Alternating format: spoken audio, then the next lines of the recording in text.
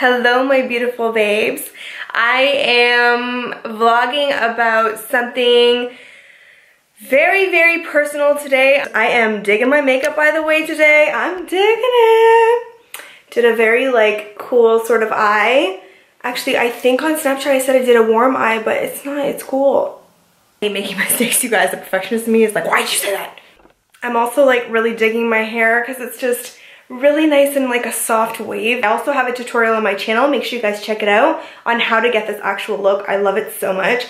So I am on my way to an appointment. So this topic is very dear to me, very personal. And to be honest with you guys, I wasn't sure if I was even going to bring this up or ever even talk about it. I think being your true self and being confident with your imperfections, the good and bad in yourself basically is, I think, something that I'm really learning now at this age.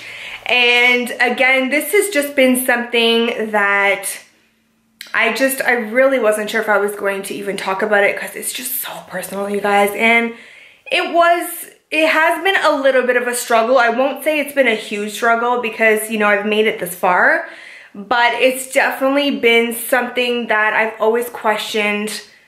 Why did this have to happen? Or, why me kind of thing. I do believe that you were served the life that you were served, and you were served certain things, certain imperfections about yourself. And especially with self-esteem these days, it's really hard for people to accept imperfections about yourself. And that's just what this vlog is gonna kind of be about. The reason why I decided to actually talk about it was, to be very honest with you, to me, I figured, you know what, people need to hear this. And there's people out there that have imperfections and they're so insecure about them. And I really just want to... Sorry. Where is my toilet paper roll at? Anyways, I just want you guys to know that, everybody is imperfect. Nobody is perfect.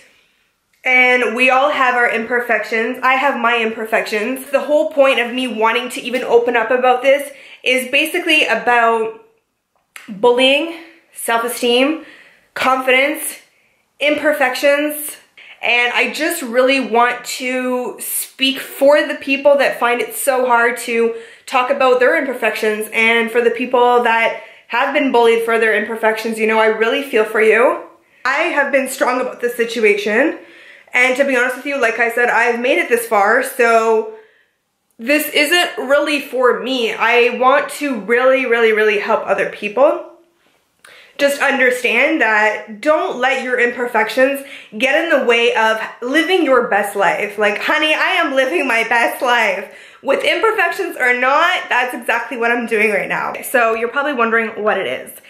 Some of you have probably noticed, and I just want to say one thing before I get started about what I'm going to be talking about. Might have noticed this imperfection in me, but probably said to themselves, yeah, that's an imperfection, but you know what? She's still beautiful and she still does her thing and I still love her.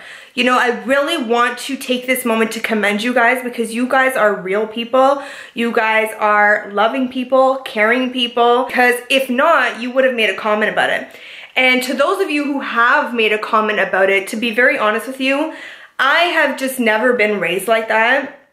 If there's somebody that has this massive scar in their face, it's just my mom did not raise me like that. You just don't go up to that person and go, you have a big scar in your face. I just don't believe personally, in my opinion, that you should point it out. That person knows they have that imperfection. I'm pretty sure they know. Like I said, my mom taught me, you just don't do that. And some of you have pointed it out and said, you just want me to talk about it because maybe you have this imperfection too. Those people I can understand. I just don't agree with, comments pointing it out. I'm just really? I will see an imperfection in someone, but I see right past it and I go back to how they are as a person and their personality. I've gotten a few comments about it, not a whole lot of them, to be very honest with you guys. At the end of the day, my stand with it is my stand with it. So whatever you have to say about it, to be honest with you, it doesn't affect me. So for the longest time, ever since I was born with a lazy eye. it's definitely been something that, you know, it's always been an imperfection of mine. I do have a lazy eye. I want to open up about it. I know that those comments are coming from a jealous place. You know, people probably wonder, like, damn, she has a lazy eye, but she's still, you know, like, she still takes care of herself. She's still beautiful. Hell yeah, I'm still beautiful. You think I'm going to use this lazy eye as a crutch to stop me from living my life? Absolutely not. I refuse to. So the appointment that I'm going to is for, you know, the doctor to kind of go over what are the steps that I can take. I'm thinking of getting, it is called, the technical term is called strabismus. And a lot of people actually have this problem, some more than others. I don't have it that bad, and I'm very thankful for that. I have been operated twice. I had it ever since birth. It's something that my parents noticed right away. And they operated me, I believe, as soon as 19 months, almost when I was 2 years old. And that was a very difficult decision for my parents to make, you know. I always, every time, you know, I feel so grateful for, you know, the vision I still do have and the talents that I have been given and gifted with. I think about, like, wow, you have this imperfection, but you have so much more to offer that this thing doesn't even matter. I just really think about all the stress that my parents must have had to go under. You know, imagine you have this little baby and this baby has this imperfection and someone tells you, yeah, we can fix this, but we have to operate her. So I just think that that was very courageous of them. And my mom told me that she, as soon as she got inside of the room, at the hospital, she literally broke down. She's like, I didn't want to give you to them because I didn't know, you know, what are they going to do to my baby? They must have had to been extremely strong, and I just really, truly appreciate it. I know someone personally that their, you know, their child has it and they don't really want to do anything about it. That's their choice. But for me, I'm very thankful that my parents did something about it, because when I was born with it, it was bad. You know, and they really were like, no, like, I really think that when she grows up, she would want this, you know, taken care of. But again, like, every time I think about it, I just get super emotional, because I cannot imagine, you know, having to do that to my child and making that decision for them, you know? Yeah, so I was operated twice. They fixed everything. Everything was good. I wore glasses at a very young age, but I would go to school and, like, fight with my mom and say, like, I don't want to wear the glasses because they're not cool. Like, nobody else wears them. I'm not pretty with them. Now, I don't mind wearing glasses. It's just being, like, on YouTube and an influencer. Of course, like, when I take my pictures and stuff like that, I would rather not wear them. I'll wear contacts, like, when I go out and stuff like that, just somewhere, like, fancy. But on a normal day basis, I wear my glasses. And funny enough, a lot of people tell me that glasses do suit me, and I feel like they suit me. So I'm very grateful that they actually suit me and they look good on me. And I actually like picking out glasses. I've always loved it. It's something that I've done ever since I was, like, a little girl, so I don't mind it. Like, filming right now, I don't have any contacts on. And when I do, like, other videos and I don't have my glasses on, I'm not even wearing any contacts. So I'm not even, like, seeing 100% when I'm filming for you guys. So that's a fun fact. I feel like now it's, I don't know if, like, the surgery is wearing off, but the reason why it's called a lazy eye or a strabismus is because it's lazy. So if you are not, you know, exercising it or using it, over time it just gets weak. But it's taken a long time. It's only started to kind of, like, show around, I would say maybe like 2 years ago-ish, where I really started to notice it back again. So that's what this appointment is about. I want to talk to her about my options. I've been to a specialist years ago, and that's why it kind of scared me away from it, because he said he had to, like, touch both of my eyes, which I'm not comfortable with. I just really hope that, you know, some of you guys can relate to this, whether you have a lazy eye, whether you get bullied, you know, at school or outside or at work or wherever it is, or if you have an imperfection that you're uncomfortable with. I really hope that, you know, what I really get through this video and the message that I send is that just accept you were born with these imperfections. Some of our imperfections can be fixed, some of our imperfections can't be fixed. But at the end of the day, like I always say, we always have two options. We can sit here and we can be negative about it. Like, I can sit here and be like, I have a lazy eye. I don't want to do YouTube because people are going to see it. And I don't want to do Instagram because people are going to notice it there. But what I did instead was said to myself, no, Steph, this is what you enjoy doing. You know, you're a beautiful girl inside and out. You have this imperfection, yeah, but who doesn't have an imperfection? Just because you can see yours doesn't mean it's that much more important. You know, what about people who are ill inside and you don't know that that's what they're suffering with, you know? I feel for those people too. It wasn't really a struggle growing up. It only started to kind of bother me when I started to do YouTube and Instagram because I was like physically out there and showing my face all the time. But I just really realized that, you know, I love what I do more than this imperfection, basically is what I'm trying to say. And you have to just keep moving forward. I'm really happy that I'm opening up about it. Do you guys hear Bentley's toy? You can use your imperfection as a crutch and as an excuse and as a band-aid to cover up all your other talents that you have or what you have to bring to the world, or you can use your imperfection to help other people, and that's what I'm trying to do right now. I want to come out and say it. Yes, mama. No, no. If the options are kind of too risky, to be honest with you guys, I don't think I will go for it, but I'm just hoping that she says that, you know, she can help me out and that we can do the surgery again since I've got it before. I am like, when it comes to this, I'm always like 50-50. I'm like super positive about it, and then I'm just like, yeah, but what if? That's just kind of my way of dealing with it and being prepared for the good or for bad news, you know what I mean, at the same time. And I think that's important, and I think that that's mature, because this is a very serious topic, you know, it's not a joke. I don't want to risk anything. Kind of just, whew, I feel so good just kind of like telling you guys, you know, the truth. And I want you guys to know, you know, that I'm not perfect, because everybody has something that they're going through. And you know what, regardless of good or bad news, you know, I know that I will leave there and with more information, more knowledge.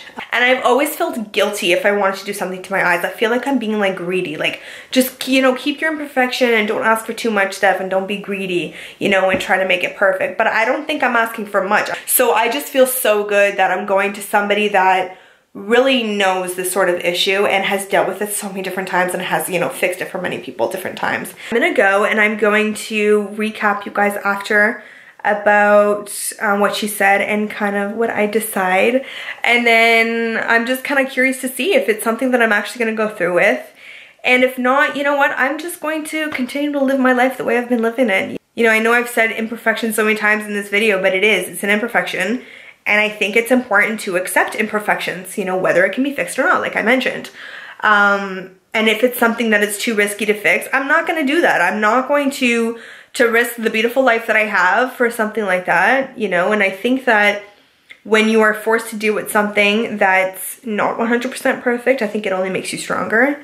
You know, I think that sometimes fixing every single thing sometimes can teach you that, okay, everything has to be perfect, you know, and I'm like that. But I want to accept that not everything has to be perfect, and you're going to be okay if not everything is perfect. That's what I want to know. You guys, I have to just show you this bomb outfit. So look at this. Like, hello. Put on my boohoo fur coat. I mean, this is a little bit off topic, but it's okay. I wanted to take a photo with this outfit because I didn't take a photo yet with this top that I got from Forever 21. Absolutely love it, this blouse. I tie it up on the front here. We can do the one shoulder thing. Let's do, whoa, okay, one second, guys. Yep, nope. Yep, just be cool, just be cool. Put it over the one shoulder. Yep. That's it. Okay. This is when things go wrong. So I'm actually like filming 2 vlogs right now. Right now I'm doing a grocery vlog for you guys. But I also wanted to catch up on how my appointment went yesterday. First I had to do a couple of tests with the assistant, and then the actual doctor sees you afterwards. When the doctor first came in and started like talking to me, I felt, to be very honest with you guys, I felt a little bit rushed. I didn't like that. This is a very serious issue to me, and it's probably, I mean, the most serious issue to me in my life personally.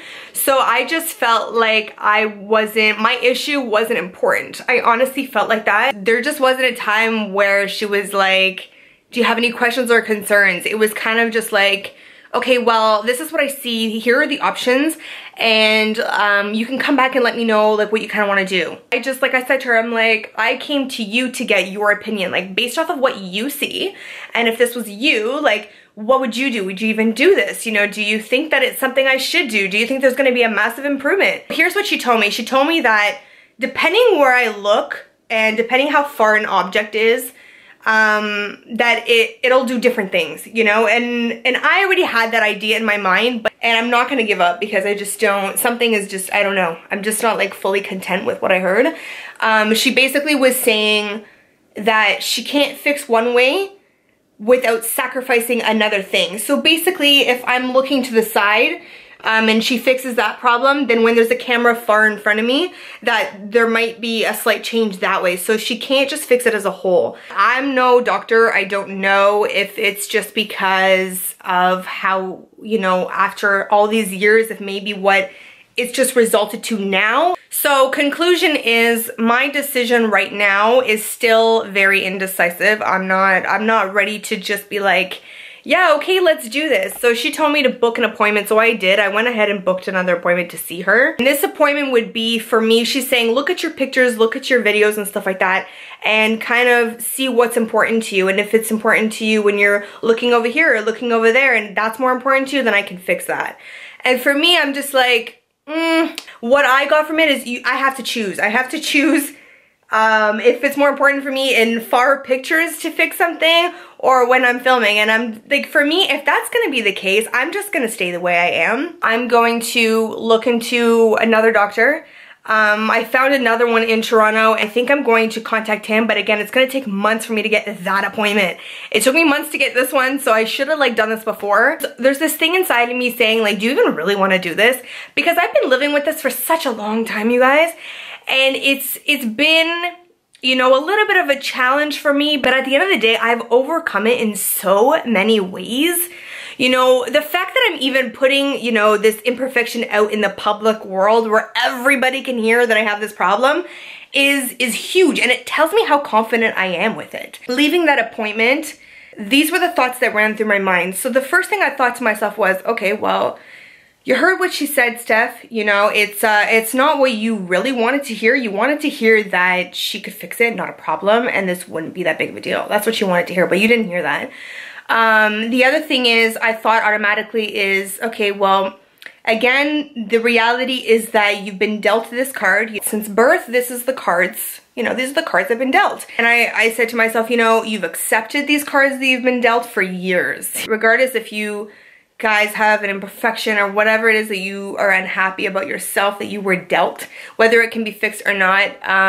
For me, what helps me is I'm just like, you know what? You can make the best out of it, which is what I am currently doing, or you can sit there and dwell on it. You know, I'm not gonna lie, there's been some days where I can dwell on it. You know, every human can't help to be like, but why? Why did it have to be like this? You know, it's just human nature. This is what it is. By dwelling, it's just like stressing. It's just like worrying about something. Worrying about something never helps you in any way at all. At the end of the day, there's a physical problem, right? So there's a problem. Worrying is literally like something orbiting around the problem, and around and around, and the worry is never going to fix this issue right here. It's never going to fix it.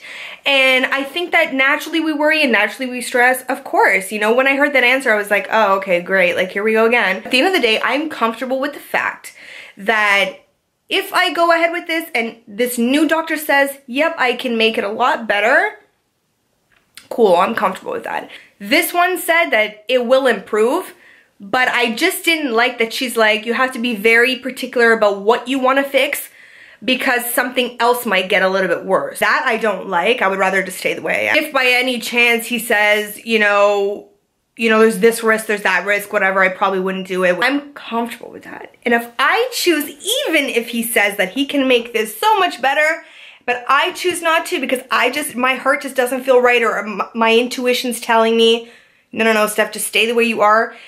I'm okay with that decision too. I'm okay with the fact that I'm not perfect. It's always been a struggle to make everything perfect in my life, but I've learned that it's that challenge to understand that not everything is perfect is so powerful, you guys, and it's helped me grow so much. Not everything is perfect. Nothing. And there's actually beauty in recognizing the imperfections because it's only made me stronger. When I talk to people, sometimes it's uncomfortable because, you know, I can feel personally when my lazy eye comes out, I can feel it.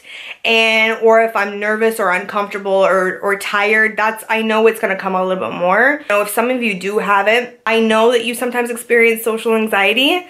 And the people who do have it, we know that there's techniques and things that we do that we know helps. You learn tricks on how to do certain things. It's just, it comes with every imperfection, everything that you have to deal with. Or if someone has a scar on their face and they've learned a way how to cover it so good with makeup. That's just something you learn based off of your imperfection. It's just like that. I think I'm gonna cancel this appointment and I think I'm going to get in touch with a new one. And my sister doesn't even notice it when I'm talking to her, but again, it's because I'm comfortable with her, so I know that it doesn't even happen. I don't know how to explain it. For those of you who have it, I know you guys are feeling me through the camera right now. I know you guys are feeling me. I'm gonna try someone new and see how that works out for me. And overall, I'm still a happy person. I'm still, you know, gonna go on with my life and do what I love. And the last thing I wanna do is risk anything, and just because of this imperfection. If you guys enjoyed this video, make sure you guys give it a thumbs up, and also don't forget to subscribe. I am going to be doing more advice videos because you guys loved my last one. Thank you guys so much for all the love that you guys gave to me. So thank you guys so much for watching. I really hope that my story was somehow relatable to you guys.